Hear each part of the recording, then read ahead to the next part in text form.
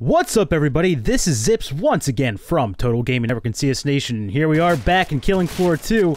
You're actually taking a look at Biotics Lab. This is the second of the 3 maps currently in the Killing Floor 2 beta, or alpha. I forget which level it is. I keep mixing it up every single video, but you know. It's a closed thing, whatever it is, and it's at a stage of development that is not yet final. How about that? So, as you'll see in Biotics Lab, this is all indoors.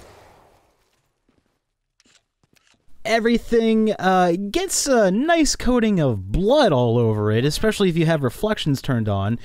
In the longer game types, obviously, the blood may cause a bit of a performance issue, especially since some of the floors are already a bit shiny to begin with. So you're getting a lot of reflections going on, and again, I'm showing off some of the destruction in the environment. Some lights, obviously, you cannot destroy, but many of the environment objects you can destroy. There are many physics objects, again, just like in the other maps. Here we are taking a look at, let's say, an aquarium. I'll let you draw your own conclusions about what's going on in there, or what's actually happening in this lab itself. I decided to play as a support class, just to, you know, have fun with the shotguns and everything. And again, here we go, we're gonna shoot. There it is. There's that light shot out. Again, you can make some areas very, very dark and make this very, very difficult on yourself and your teammates.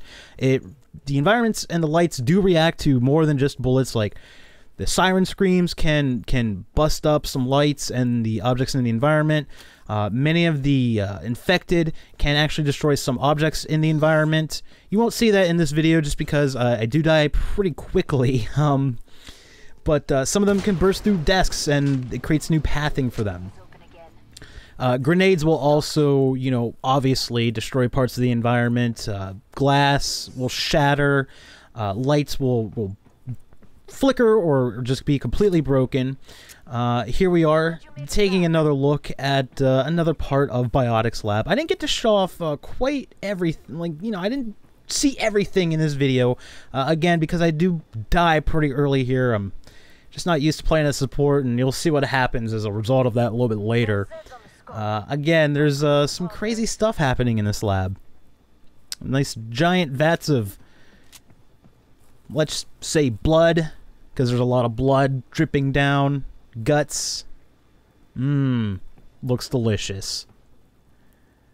A lot of nice little details in the environment, I will say. And here we are, about to start Wave 2. Shooting out that monitor because screw you, monitor. I don't like you.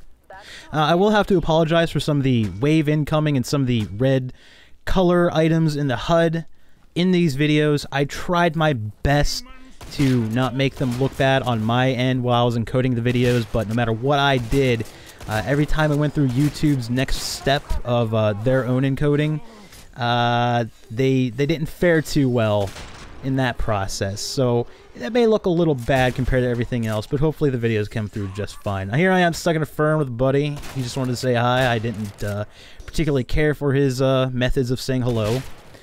Pop that guy's head. I really love the shotguns in this game. I know I've mentioned it before, but I really love the shotguns in the Killing Floor series. They're a lot of fun. And I'm really looking forward to perhaps seeing if Tripwire adds back in the sharpshooter class, because that was what I really enjoyed playing in the first game. Just getting a rifle and just headshots in general in this series seem to be really satisfying. And again, showing more of the destructible environments. I'm just swinging away with my melee weapon at these breakable glass objects. You can shoot out the lights inside if you so desire. You can just create just a hell of a mess. And we're actually approaching my death here.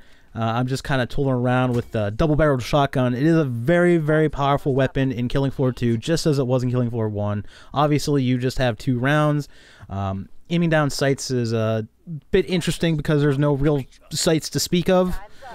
Yeah, so in this, I believed I was still playing as medic for some reason, and my death comes at an unfortunate time where I get caught by the clots and decide to throw a grenade at my feet. So, yeah, enjoy that coming up momentarily. And as always, be sure to check out the other videos I've made if you're interested.